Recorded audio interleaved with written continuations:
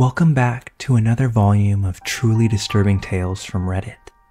Today we're going to be narrating 3 new unsettling stories taken directly from the platform. I encourage you all to sit back, grab a snack, and enjoy these terrifying personal accounts. Now, without any further delay, let's jump right in.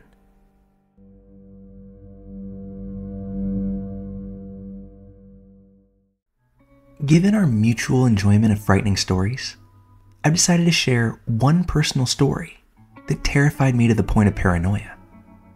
For the record, I'm a 28-year-old male, and this happened just last year in a major southern US city. Given the nature of what happened, I'm not fully comfortable sharing the precise city and locations. Given time, you'll understand why. My best friend Lauren and I took advantage of an extended weekend to visit several of our close friends, whom had all moved to said city. For clarity, their names are Jacob, Jessica, Bailey, and Tim. Conveniently, they all live in the same house, which is important to this story. We had no shortage of fun and eventful moments Thursday and Friday, but Saturday night is where it all kicks off.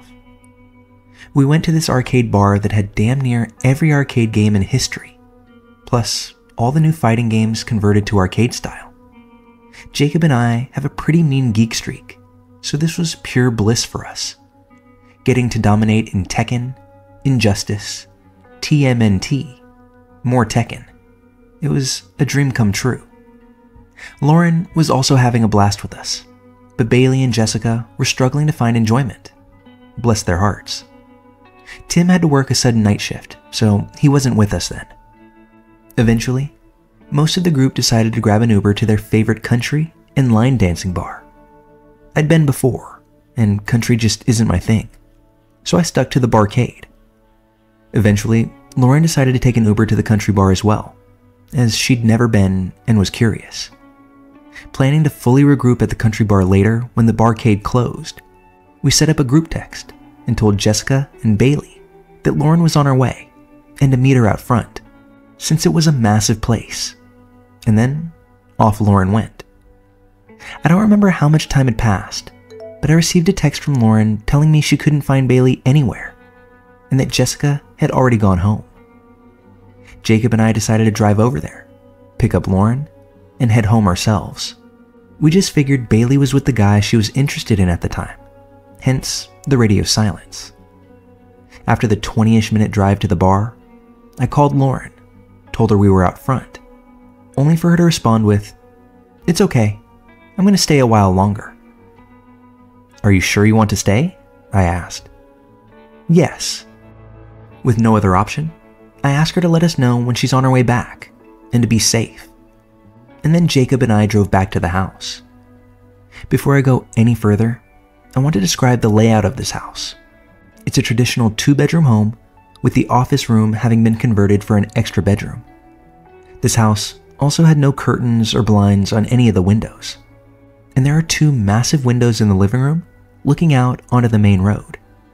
The converted office room has 2 French doors that open to the outside, and those are made up of glass windows themselves. In the backyard, there's a garage that has its own mini house attached to it.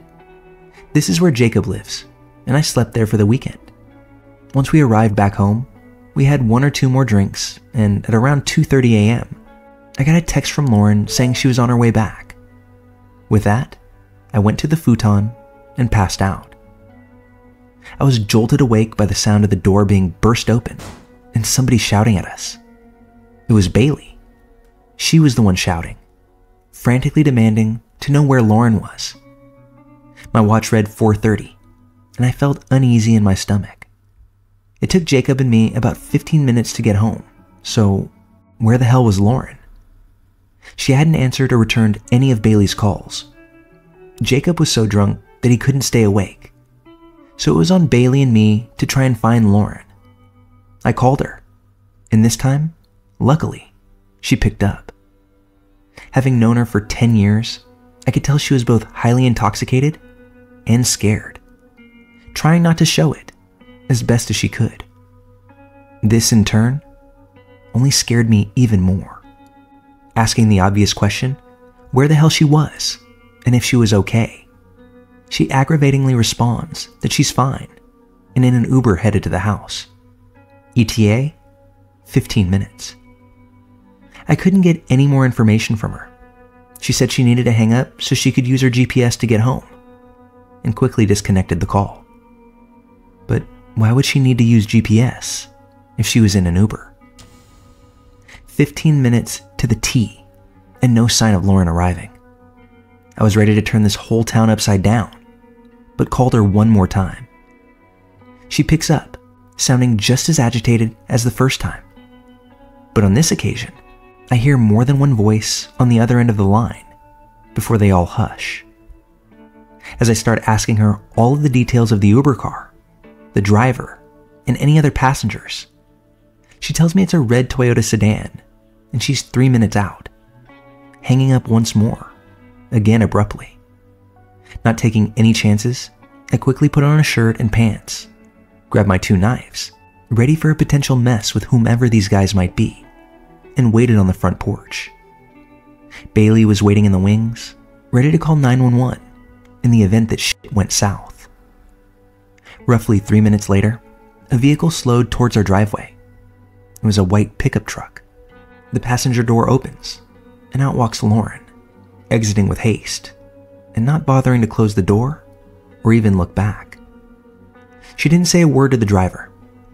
I could quickly see 3 other guys in the truck, but couldn't get any specifics before one of them closed the door. As we both rushed to Lauren's side to help her in, she was dead silent and slightly stumbling as she walked to the house. After what she told us, I have plenty of reason to believe that these guys may have been traffickers. 1. She was all alone and lost in the bar when a guy came up to her and asked her to dance. When she agreed, another guy came and grabbed her phone and wallet, with the excuse that it'll make dancing easier.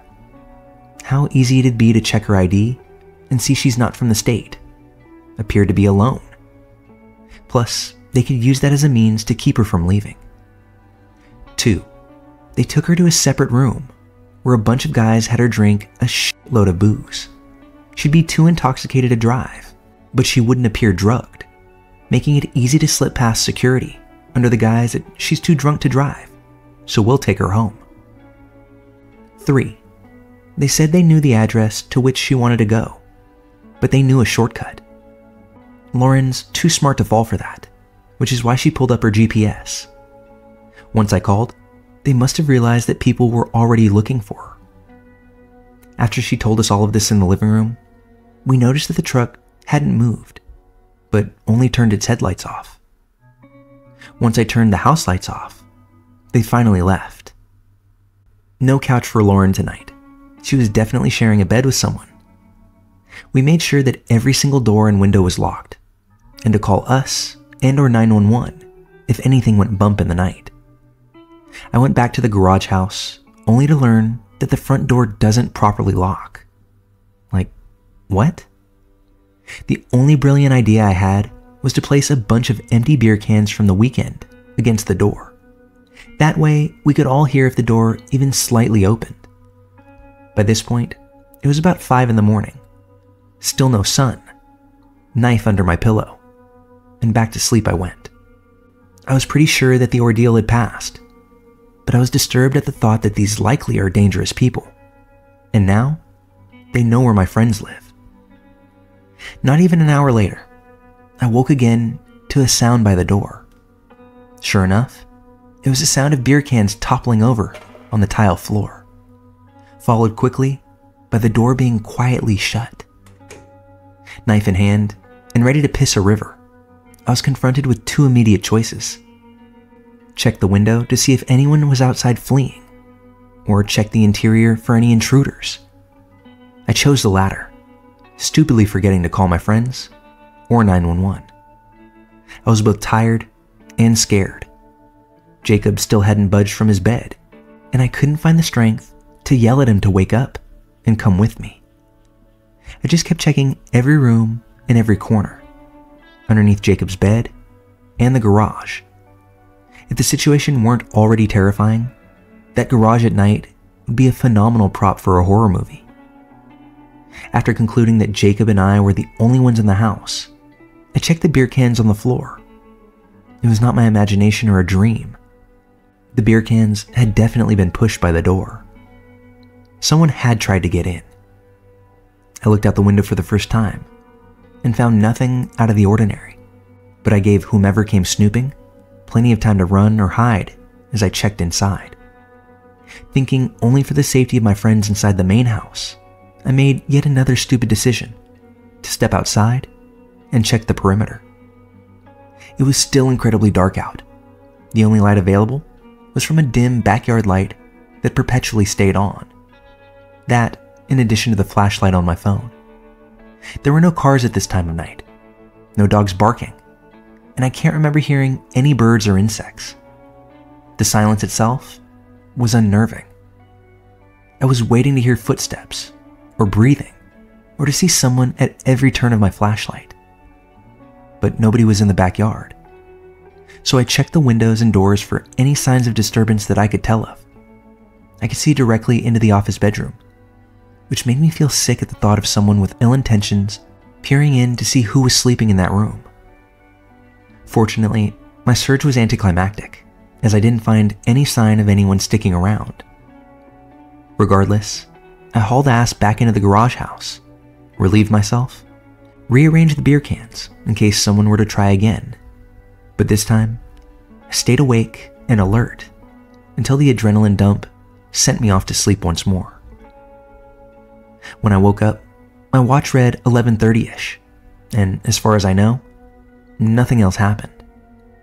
I updated a rather hungover Jacob about what went down less than 12 hours ago, to which he simply responded, "Shit." I found it rather funny, given how highly strung I was while handling the situation. I didn't want to, but I asked everyone if they tried to get into the garage house after Lauren was back home. And of course, nobody said they did. I only told Jacob about my personal ordeal, in the hope that he would get that lock fixed. I didn't want to freak anyone else out more than they already were. 2 months later, when Lauren and I came back to visit once more, that's when I told them everything. And I was most pleased to see that Jacob's lock had been fixed, and that there are now blinds on every single window. Lessons learned, apparently.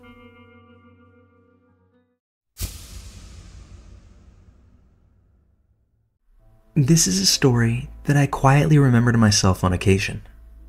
It never really leaves my mind, just gets pushed down real deep before coming back to the surface. It comes from my childhood. It involves a couple of friends, and an act that still leaves me shaken. I grew up in the state of Arizona, Scottsdale to be specific, in the 90s and early 2000s. I attended Pima Elementary with a brother and sister named Brittany and Bobby. Brittany and I were the same age, in the same grade. We were both on honor roll, and we played on the same basketball team together. Bobby was about 2 years younger than us, I believe. He didn't seem like the typical annoying little brother. Brittany always did her best to involve him, cared and looked out for him. Their mother, Mary, was a sweet woman and very involved with their lives and our school functions. We all even attended the same church together. The kids happened to be in the choir. Brittany was a typical preteen. She had a lot of friends, was funny, smart, and polite, as was Bobby. Typical kids. They were both a little shy when you first got to know them. Quiet, but always very kind, and everybody seemed to love them. I know people say this stuff all the time about others, but this is the honest to God's truth. They were really good kids. Their father, Robert, came to some of our basketball games and sat all the way in the back of the stands, alone and silent, totally antisocial. My father tried to converse with him a few times, but to no avail. My dad didn't like Robert at all. He had these cold eyes that just seemed to look right past you, even when he was speaking to you face to face. He never cheered or congratulated Brittany. It seemed more like he had to be there than actually wanted to be. He honestly gave me the heebie-jeebies. You could tell he was a strict parent, not a huggable guy that tells his kids that he loves them. He was a hunter, a military man, avid outdoorsman, and most importantly, seemed more than just a little bit sketchy. One day, it was a regular weekday morning. I was getting ready for school, and the news happened to be on. I was called into the living room where my parents were watching breaking news. Live on our TV set was Brittany and Bobby's house, up in flames. At this point, no one knew if anyone was in the house, and I just remember praying that they were all safe. It took a while for the fire to be put out, but once it was, the news was grim. Mary, the mother, was found with a slit throat and a gunshot wound to the head. The kids, their throats were also cut. How scared they must have been still breaks my heart. The police said that they were found in their beds, so my hope and wish is that they were sleeping when this absolutely horrible act was committed. Robert, the father, was nowhere to be found as days went by. Our school was filled with grief counselors, and a lot of my classmates went by the house to pray for the family and place signs of remembrance there. It was a horrific shock to our community, and the news stations played it out for days on end. There was so much speculation as to what had happened. Robert's parents were in complete denial that he would do such a thing, and who could blame them? They insisted that someone else did it, and he must be in some sort of trouble. Some even speculated it had to do with some sort of gambling debt that he owed. Come to find out, Robert had cheated on his wife in the past. They had had some sort of argument the night before, although now, I'm not sure if that's what the fight was even about. But long story short, she wanted to leave him, and he just couldn't handle the thought of a divorce. His truck and his dog were found a week later in the Tonto National Forest, about 50 miles north of us. For those of you who may not have figured it out yet, the father in the story is a man named Robert Fisher, a guy that spent 20 years on the FBI's most wanted list in connection to the slaying of his wife, 2 children, and subsequently bombing their home in an attempt to cover up his crimes before disappearing himself. This whole situation is gut-wrenching and heartbreaking. What I still can't get over is the fact that he brought his dog along with him, but brutally murdered his children. It sickens me to my core. Needless to say, the police scoured the woods for days and didn't find a single piece of evidence as to where he could have gone. Some people think that he unalived himself, but some people, like myself, believe he's still out there on the run, under an assumed identity. It would make me feel better to think that he was dead and rotting in the afterlife for what he did, but he was such a skilled outdoorsman, like I previously stated, that I believe he absolutely could have survived in those woods and gotten away. I even think he could have used the woods as a diversion for the police before he left and headed somewhere else. They never found his body, so it's not too hard to imagine. He could have fled to Mexico or anywhere really, and could be living a carefree life somewhere else. I hope he's caught in his lifetime so that Mary's family can get closure and justice, and this piece of shit can rot in prison where he belongs. But at the time of telling the story, he's yet to have been seen again. More than just a creepy encounter, this is a tragic story that touched all of our lives, and I'm glad that it still gets talked about today. I will never forget Brittany and Bobby.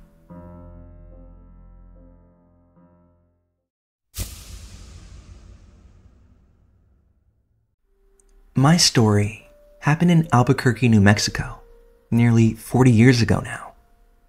I was in college at the time and had an apartment on the east edge of town. It was a fourplex, and there were a couple of undeveloped lots nearby.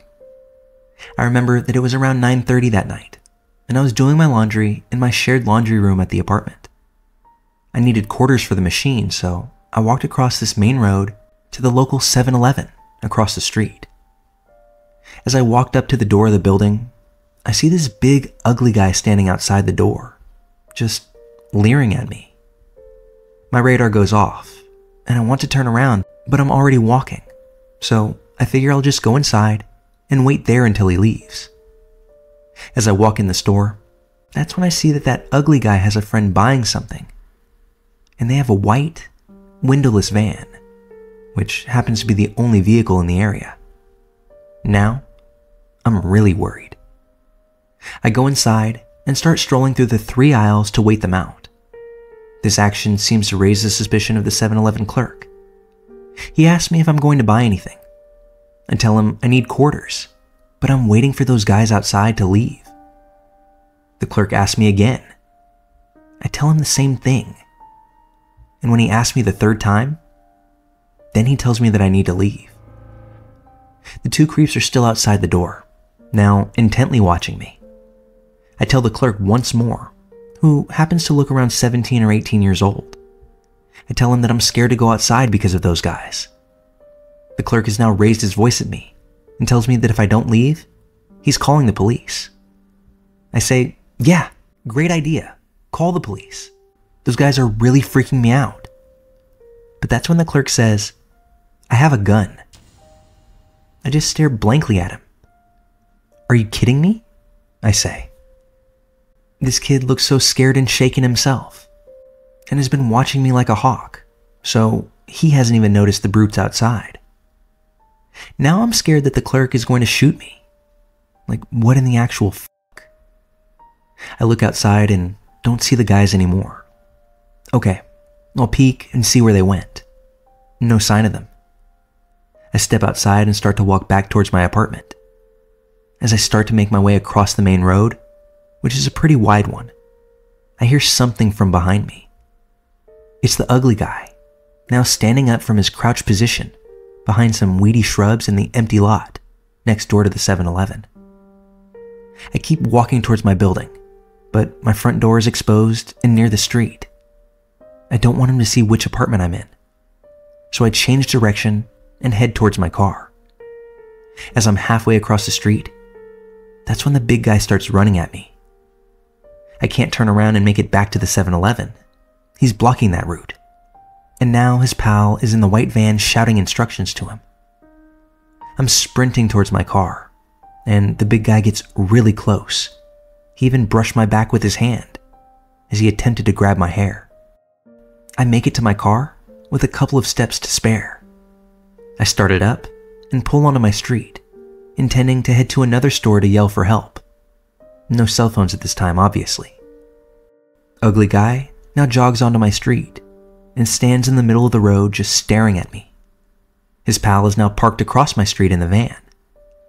I'm heading towards the ugly guy and I slow down.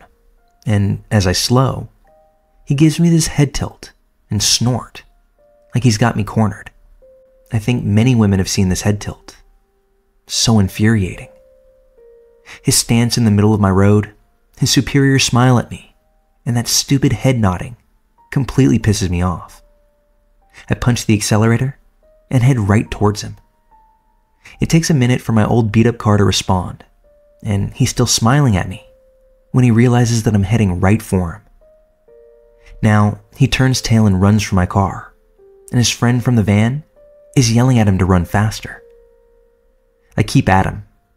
He runs up onto the sidewalk, and I follow him up over the curb. At the last minute, he dives behind a low cinder block wall. I don't want to hit the wall and stall my car, so I swerve away and head down the street to the 24-hour supermarket. Now I find myself shaking, so I can barely grip the steering wheel. I pull right up to the automatic doors of the store, park my car on the door sensor mat so the doors keep opening and closing. I am more determined than ever to get the police here. I'm furious and still terrified as I run into the store and scream for help. I yell to the manager to call the police, while everyone just stares at me. Manager tells me to move my car. Now, I'm completely pissed off at everyone's lack of response. I go past the manager and start to grab at his phone. That scares him enough to call the police himself. It takes nearly half an hour for the cops to show. They stroll in, look casually around. Manager points at me. I tell them plainly, 2 guys just tried to kidnap me. Follow me, I'll take you to them. I jump in my car and take off at high speed. Run the red light right outside of the grocery store. I figure that'll get the cops to chase me whether they want to or not. I head back to my apartment. My plan worked. The cops followed me. I stop outside my apartment and of course no one is around. They walk up to me, facing me, standing side by side. Just for reference, I was about 120 pounds. I'm 5 feet 7 inches tall and 20 years old at the time. Seemingly not a threatening presence to anyone. I'm facing them. I start telling them the story. As I get to the part about the ugly guy standing up from his crouched position, the younger officer of the 2 does that same head tilt back, followed with a snort, and says, "Well, what were you wearing?" Once again, what the actual fuck? There's a moment of silence between us while I gape at the chauvinistic guy in uniform. Then, I absolutely lose it. I raise both my arms up and yell, This is what I was wearing. T-shirt and baggy jeans. As I yell this, mind you, I'm about 6 feet away from them. That same young officer reaches for his gun. Luckily, the other, more seasoned officer stops him with a hand to his partner's chest. I'm so shaken and disappointed at this time that I feel like I'm about to cry from frustration. But with all my strength, I don't. I yell at him. I yell, "This is what I was wearing. Does this turn you on? Does this outfit mean I'm allowed to be attacked? What about your girlfriend, your daughter, your mom? Is that all okay?" I'm actually screaming at the 2 of them at this point. I say, "And what about those guys? How many other women have they grabbed like this? Anyone you know? I want to file a report." They say, "Okay." They both turn around, calm as can be, go to their car, get in, and drive away. No report, no response, nothing. I'm simply left there standing. I still wonder to this day, almost 4 decades removed, how many other women those monsters grabbed, and if they were ever caught.